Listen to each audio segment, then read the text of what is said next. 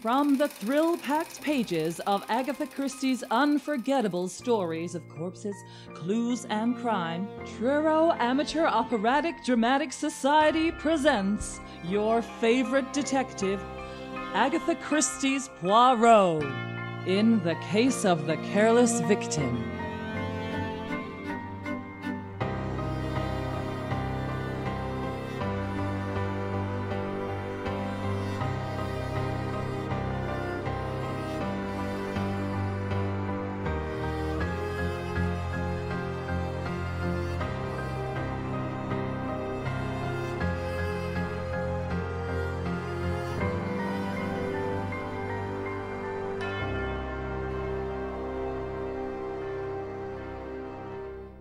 Before meeting Hercule Poirot in his first American adventure, it seems only fitting for the millions of faithful readers who have followed this little Belgian detective's career in book form to meet the famous lady who created this famous character.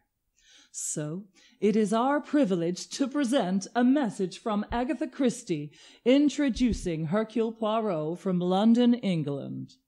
The next voice you hear will be Miss Agatha Christie's.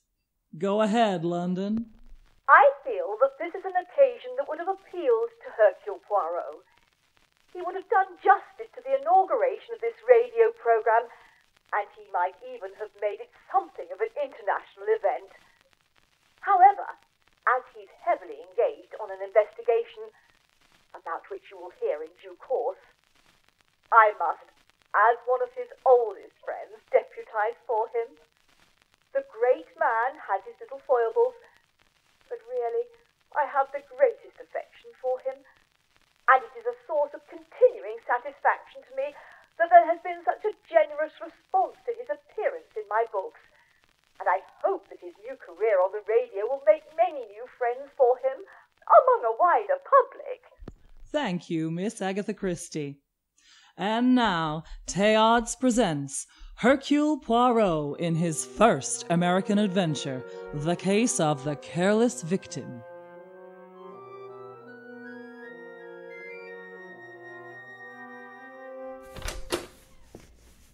Mademoiselle? Huh? This is the Cozy Room Apartment Renting Agency? When we got something to rent, yeah. I have the desire to rent an apartment. Who hasn't? Please, mademoiselle, do not jest. Allons. I have with me a brief dossier of my requirements. Please to read it. Well, all right. Gentleman desires a bright sun-shining apartment of a reasonable quietness near the heart of the city. Should be furnished with the utmost charm, French provincial if possible. Price is of no consequence, as long as it is very reasonable. Ha! Please communicate with me at the Hotel Windsor. Hercules, Poirot. Poirot. No, mademoiselle. The name is Poirot. Hercule Poirot. Well, I wish you luck, Mr. Poirot. Finding an apartment, mademoiselle, is not a matter of luck. It is a matter of employing the little grey cells. If you can find an apartment for me, please do me the kindness to inform me. Oh, sure. If you do something for me. And what is that? If you can find an apartment for me, please do me the kindness to inform me.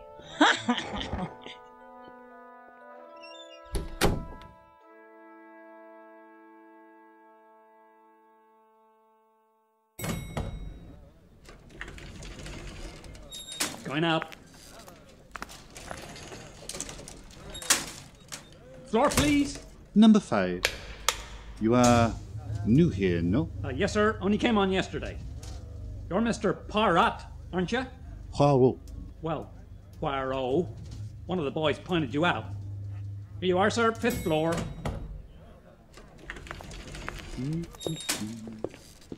Oh, 1,000 apologies, madame. Not at all. It was entirely my fault. Madame appears troubled. Perhaps I may be of some slight assistance? No, well, if you're sure you don't mind. But of course not. Oh, you see, it's my door. It won't open. And where is this obstinate door, eh? It's right down the corridor, room 515. If I may have the key. Oh, but that's just it. The door isn't locked. I left it open only 10 minutes ago. Indeed. Madame is very trusting, eh? Here it is. You see, it's stuck. It won't budge. It is not precisely stuck, madame. It gives a trifle. The door is barricaded. Oh, my goodness. Ah, voila. She moves, eh? Oh, thanks a million. Now, what do you suppose? No. Wait, madame. Perhaps it is better if I look first.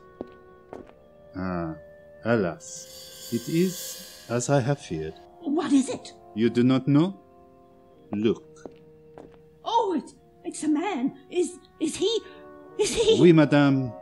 He has been strangled. This is murder.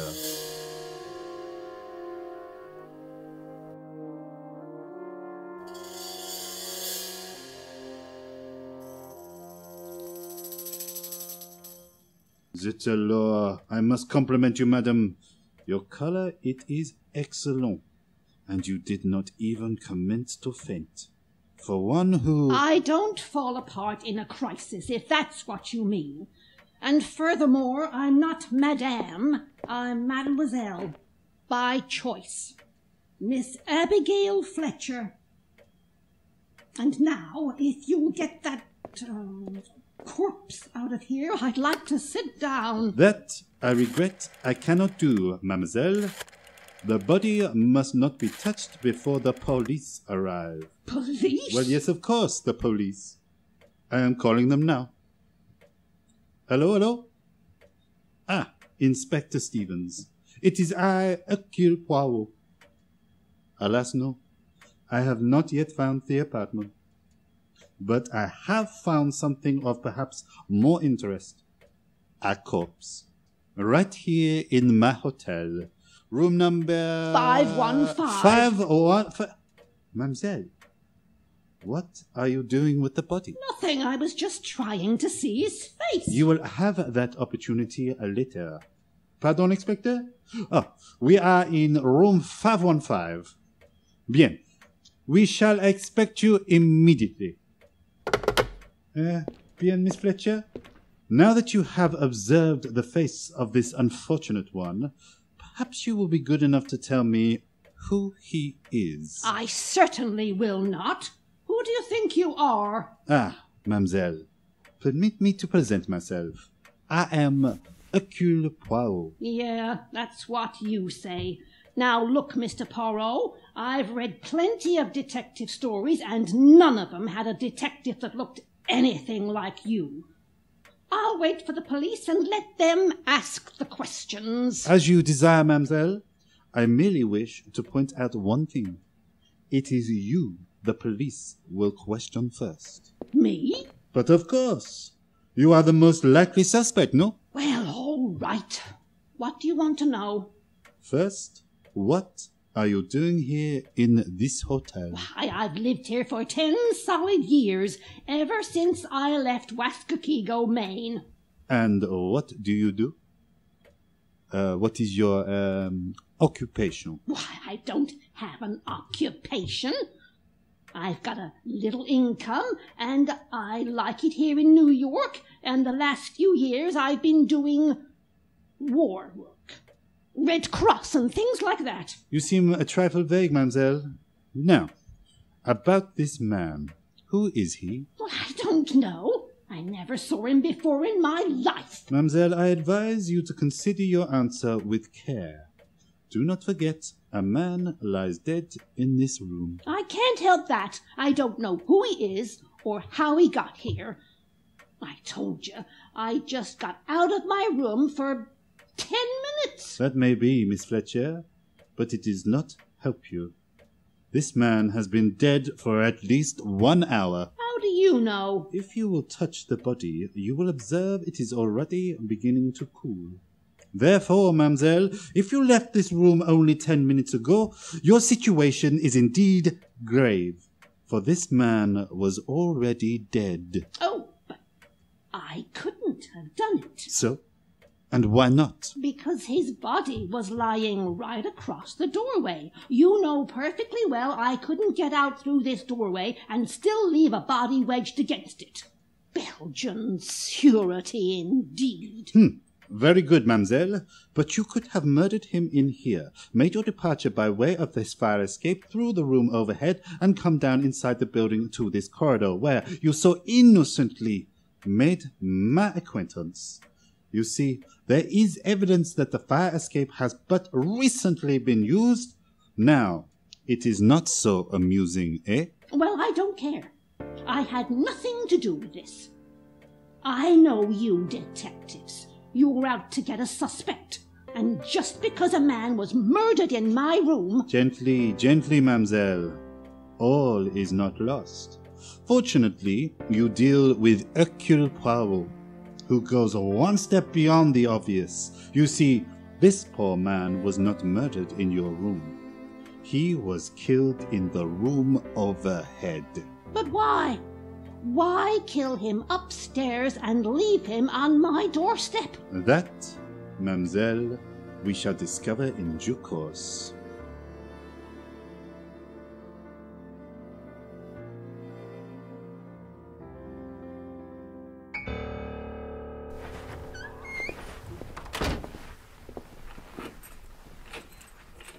All right, Mr. Poirot. Now that you've got the corpse safely locked in my room and us outside, what am I supposed to do? Sleep on the fire escape? I do not think that will be necessary, mademoiselle.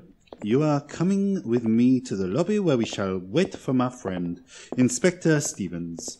He will see that you are comfortably sheltered for the night. Oh, tell me, Mr. Poirot, how'd you figure out that the murder took place upstairs? It is not apparent, Miss Fletcher. Please to squeeze the bell for the elevator. I look out of your window and observe the fire escapes. And what do I find? Everywhere the dust reposes peacefully. Well, naturally. The help is too busy to polish fire escapes. Ah, mademoiselle, but on one stairway, the one leading up from your window, all is disarranged. There is a broad, clear path through the dust, and it is precisely the width of a human body. And since the path extends only to the floor above, it is obvious that the body has been dragged down from room 615. Also on the garments of the dead man, the trousers, the left elbow, and across the shoulders, there are unmistakable traces of rust. Ah, voila, the elevator. Going down. Monsieur, would you be so good as to explain why you were so long in arriving? Ah, it's just old car. Every once in a while it goes on the fritz. Comment? On the fritz? Out of order. Yeah, it got stuck on the 9th. You have been on the 9th floor all this time? Yeah, that's right. That is difficult to believe. Why? Because the indicator has been pointing to the basement. Ah, that indicator. Soon as anything goes wrong, it flops. I am not so sure that this is true of the indicator, but unquestionably, monsieur, it is true of the too clever murder. As soon as anything goes wrong, it flops.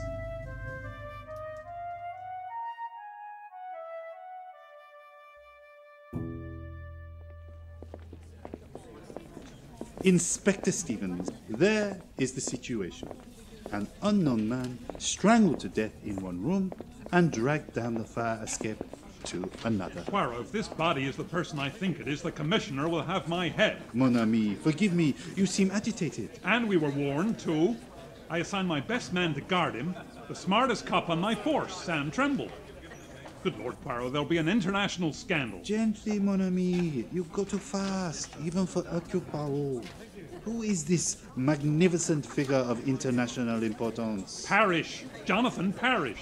Ah, oui, the name rings a bell. He's the big currency expert, eh? That's right. He's on his way to Europe to set up a new paper currency for the liberated countries.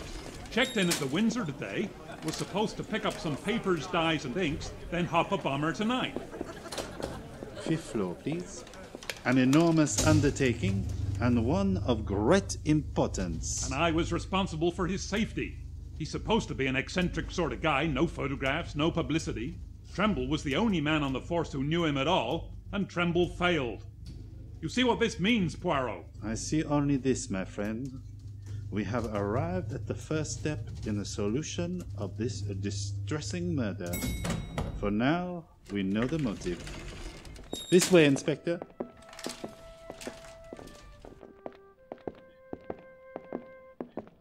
This is the room. Mademoiselle Fletcher, your key. Here you are. I'll never live this down. You exaggerate, mon ami. Even the best man sometimes fail. Regard, Inspector. Here is your corpse. They certainly did a job. Thunderation! You are shocked, monsieur? Poirot, do you realize what's happened? But of course, Inspector. It is not Jonathan Parrish who has been murdered, but your own faithful policeman, Sam Tremble. Poirot, that's not very funny. You knew it all the time. Pardon, mon ami. I knew nothing of the sort. But you distinctly told me. No, Inspector, you told me. To me, the dead man was an unknown corpse. It could be anyone.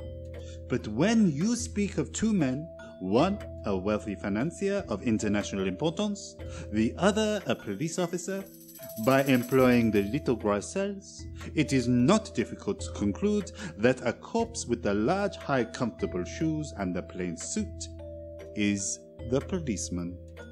Oh, of course. I'm sorry. Monsieur, there is no time now for the profuse apologies. You're right. We've got to get to Parrish at once. The poor guy doesn't even know his bodyguard's gone. Hello. Hello, operator. What room is Jonathan Parrish in? Eh? 615. Hold on. Poirot, that's the room directly over this one, where Tremble was killed. Precisely. Operator, let me talk to Mr. Parrish. I think you will find the gentleman does not answer. Why not? Obviously, he would not witness a murder without reporting it. On the other hand, he too may... Good Lord, Poirot. Do you think he's dead too? We know he received a warning from Hilary Kent. I do not follow you, mon ami. No, I don't blame you. Hilary Kent is a criminal egomaniac. Ah, one who commits crime chiefly for the pleasure of baffling the police, eh? Exactly. Well, this Hilary Kent, or someone who calls himself Hilary Kent, is one of those guys. He pulled off a few clever jobs and got away with them. We don't know anything about him, but whoever he is, he's got to get his thrill out of every job. So he makes it a rule to warn his victims. And Monsieur Parrish, I take it, has received such a warning? Now you see why I assigned my best man. Ah, bien. But now we must hasten upstairs to Mr. Parrish's room. Already it may be too late. I'll go too.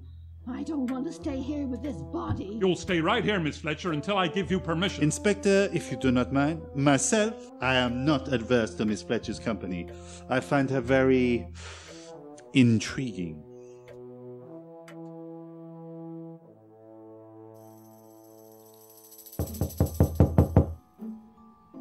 Oh, no answer. But naturally, you did not expect the murderer to sit down and wait for us. You will have to employ the passkey. Remember, Miss Fletcher, you're not to touch anything. It's perfectly all right. I'm wearing gloves. The inspector is thinking of fingerprints? Well, I do not think he will find any. Monsieur Kent, or whoever the killer may be, is too clever to leave any such traces. Well, maybe. But I want to be sure we don't lose even the tiniest clue. An excellent approach, mon ami. There are many interesting things we may learn here about Monsieur Parrish. He certainly gets around a lot. Oui. The labels on his luggage are from the four corners of the earth. Miss Fletcher, I said you're not to touch anything. For goodness sake, it's only a book. Books may be of great significance. Ah, oui. This one, for example, it is no ordinary book. It is a stamp album of great value. Some of these stamps are almost without price. Very interesting. The Guatemala Blue. Put up your hands. All of you. Thunderation! Don't move. I said don't move. Have no fear, monsieur. I will not dispute the authority of your gun. Mister, you can't get away with this. put your gun down and talk fast. Who the devil are you? But obviously, Inspector, this is the man we seek. Monsieur Jonathan Parrish. All right. Speak up. Which one of you is Hilary Kent? Hilary Kent? Yeah. Now wait a minute, Mr. Parrish. You've got this all wrong. I'm Inspector Stevens, Homicide Squad, and this is Hercule Poirot, the famous Belgian detective. So you say? You don't look like policemen to me. Particularly that little squirt with a silly mustache. Oh! You stay right where you are till I check on you.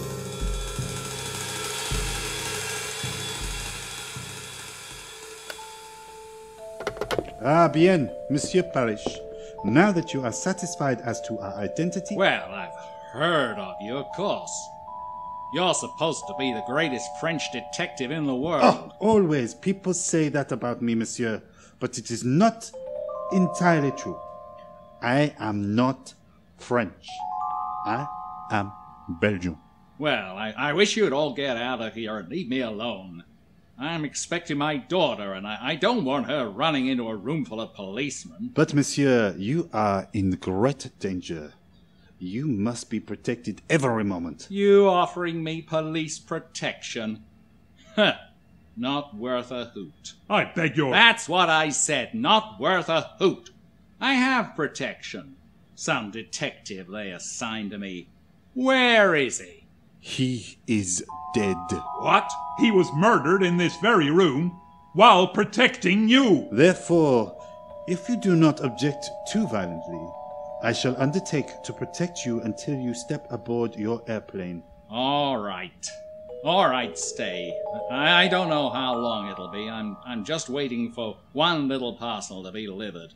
Then I'm off. Monsieur is taking with him much equipment. Yes, quite a load. I've already sent most of it off to the airport. Ah, bon. That is good. Miss, don't eat that chocolate. It may be poison. Oh, nonsense. This candy isn't poisoned. Oh, I wouldn't be too sure. That box of candy supposedly came from my daughter Laura. It was delivered a little while ago. But you suspect she did not send it? Well, she's supposed to come here in person. Should be here now, in fact. So why should she send it? You are very shrewd, mon ami. Hi. Oh, excuse me. Wait a minute, Johnny. Come back here. What do you want? Nothing. I just wanted to see if Mr. Parrish got an extra laundry box okay. Yes, I received it. Okay. Excuse me. I picked up a few more things to take along. Special dyes and inks. They'll just about fill up that laundry box. Excuse me, I've got to go into the bedroom and finish packing. Crusty old bird, isn't he? How would you be if you knew someone was out to kill you? Oh, no wonder he's jittery. He's irritable and nervous. That perhaps explains it. Explains what? Why he wears upon his feet that unique pair of socks, one of which is green and the other brown. All right, if the man wants to be eccentric, let him be. I've still got a murderer to catch. You want to come along? No, Inspector. I have attached myself to Monsieur Parrish, and I propose to see that... Come in. Inspector, one of the men found this on the sidewalk outside the hotel. Thought you might want to take a look at it before turning it into the lost and found. Okay, Brady, thanks. A lady's purse. Usual assortment of stuff. Cosmetics, perfume, change, keys. You make anything of it, Poirot? Ah, sacre bleu. What is it? These initials, LP. Monsieur Parrish. Yeah? What did you say was the name of your charming daughter? Laura. Good Lord. L.P. Laura Parrish. Poirot, where are you going? I have a little idea. Ah, Mademoiselle Fletcher, please to accompany me. How about Mr. Parrish? You were so attached to him. I have become momentarily detached. I leave him in your care, Inspector. Protect him with the apple of your eye. Come, come. It will not be the first time you have left the elevator unattended, Monsieur Johnny. Come along. Mr. Poirot, you're wasting your time in this basement. Believe me. Nevertheless, it interests me. please to light the way. There's nothing here. Just a lot of ash cans. One moment. What is behind this door? Well, that's the laundry bin. They keep the soiled linen in there. You won't find anything in there. We shall take one brief glance. Eh? There, you see? Nothing but a pile of dirty sheets and pillowcases. Good gracious. What a laundry bill they must have. Ah, bien. Let us proceed to... One moment. What is it? Sacre bleu. Protruding from under these sheets. Holy cow! A foot. A small foot. This is what I feared. Look! Ah! It moves. Then we are not too late. Quickly, monsieur. Help me to uncover her.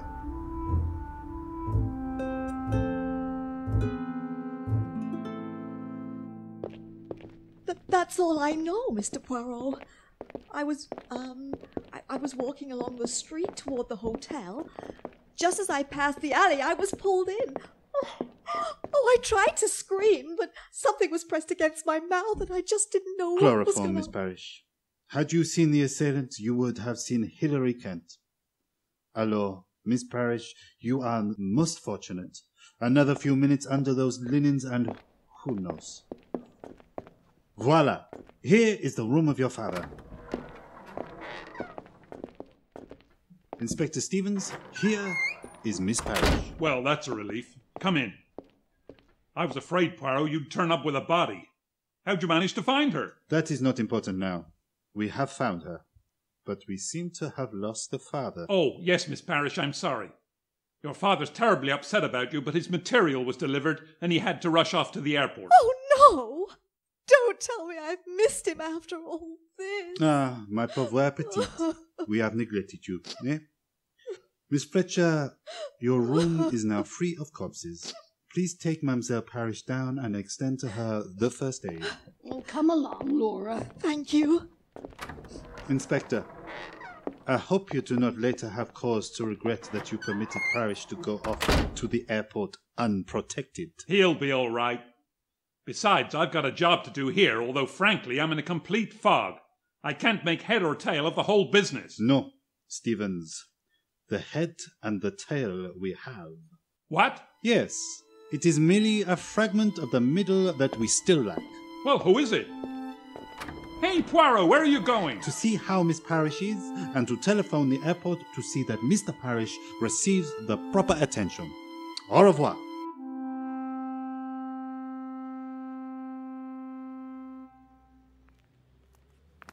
Mr. Poirot, where are you taking me now?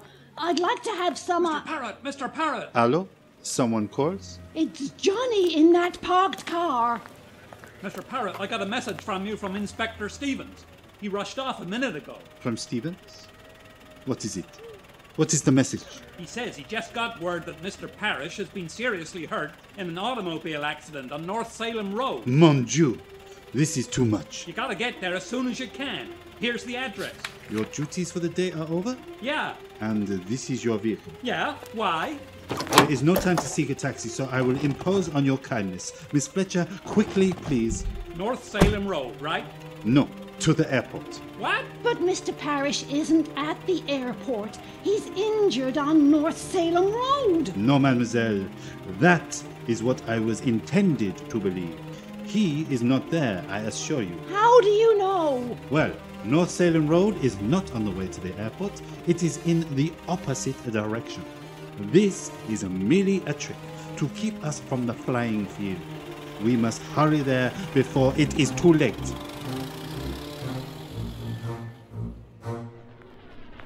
Well, the airplane is still there, but I don't see anything amiss. Hola, over there. Parrish, as large as life. Yep, that's him all right. Monsieur Parrish! Monsieur Poirot. My daughter. Is she... She is at the hotel, monsieur, resting. She has had a small misadventure, but she is entirely safe. Thank heavens. You are relieved, eh? Am I? I don't think I'd have gotten on that plane if you hadn't found her. Fortunately, I didn't have to. They've been delayed a little. Poirot! Ah, Inspector Stevens. I knew you would not walk into the trap. Yeah, but as usual, you beat me to it. I was halfway out to North Salem Road before I realized what was cooking. Ah, bien. Here is Mr. Parrish, safe and sound, eh? I suggest the bomber be expected with the great care. There may be sabotage. Good idea. Also, have all the doors of this building guarded. Hey, Mr. Poirot, do I have to hang around here? But of course, Johnny, we may require you for our return trip. Oh, Monsieur Parrish, here is your pilot to report. We're ready now, Mr. Parrish. Thank you. Oh, Captain, here comes my luggage. Will you see that it gets aboard? Right, sir. And be especially careful of that wooden crate. Well, goodbye, Inspector. I must admit you've been extremely helpful, and I'm much obliged. Not at all. Goodbye and happy landings. Miss Fletcher? Goodbye, sir. Monsieur Poirot, it's been a privilege to know you. I'm only sorry I couldn't remain to see you break the case. But you have, monsieur. I beg your pardon. The case. It is broken. Inspector, meet Hilary Kent, the gentleman to whom you have just wished bon voyage. Hilary Kent? You're mad, Poirot! Good gracious! I thought he was Parrish. And the wooden crate, which I have waited so long to see. It is not to be moved, Inspector. Why not? Because, mon ami, it contains the body of Jonathan Parrish.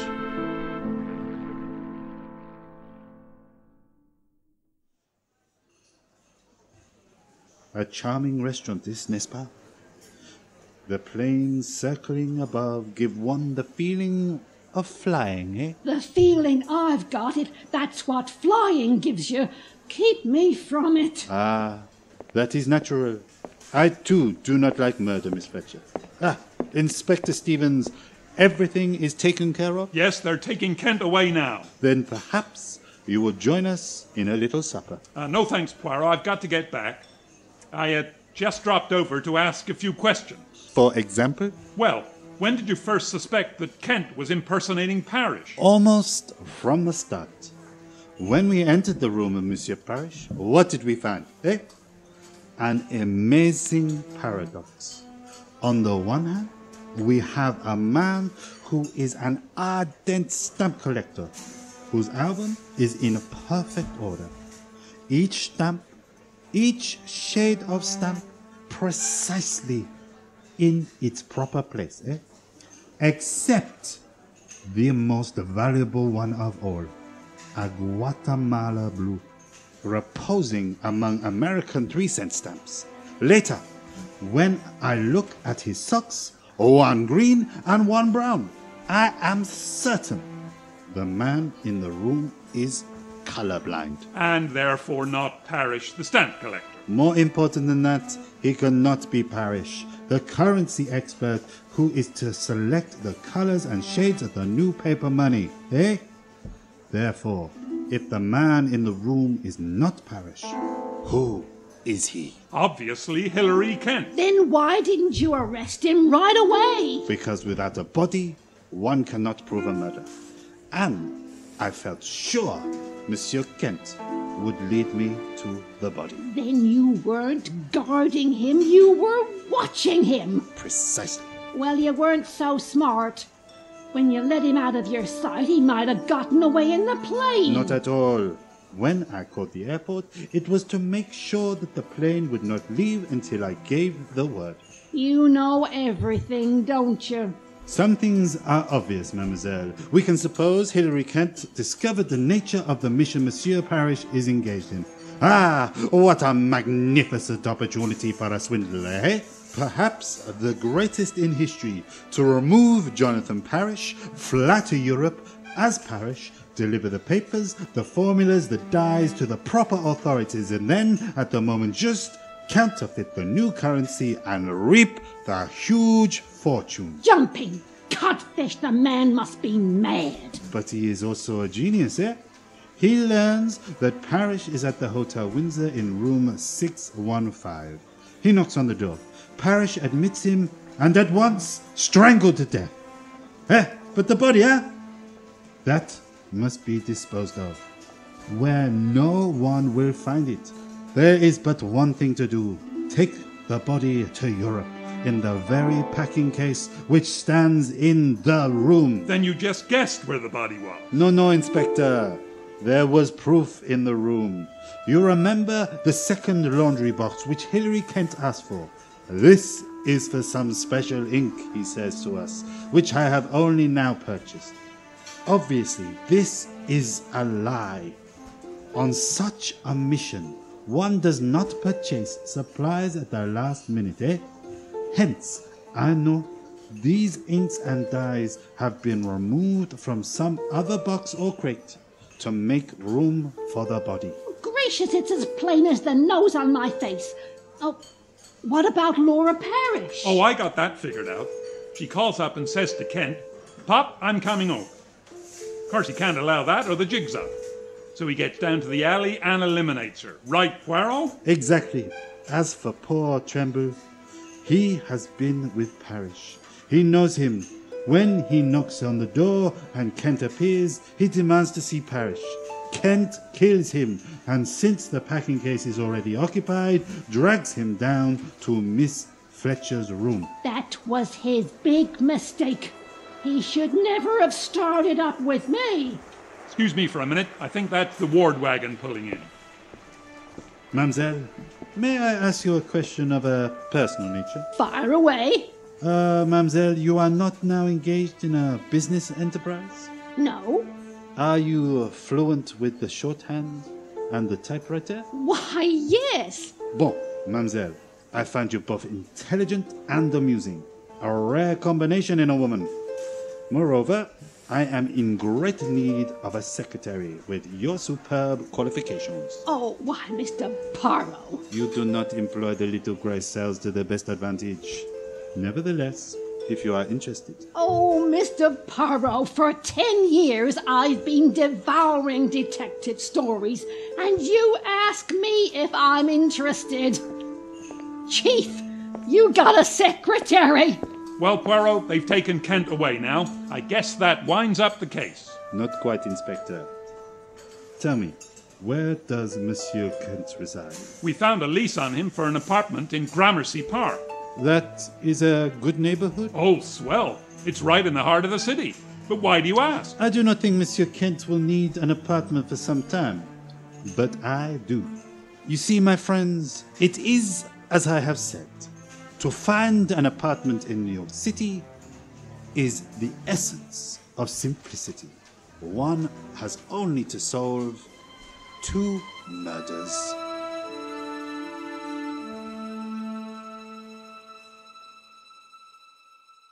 You have been listening to Agatha Christie's Poirot in The Case of the Careless Victim, starring Nicholas Vale as Hercule Poirot, Georgina Walke as Miss Fletcher, Simon Bennett as Inspector Stevens and Johnny, David Ivel as Mr. Parrish, Liesl Paris as Agatha Christie and Laura, and Kat Hydes as hotel clerk and radio announcer.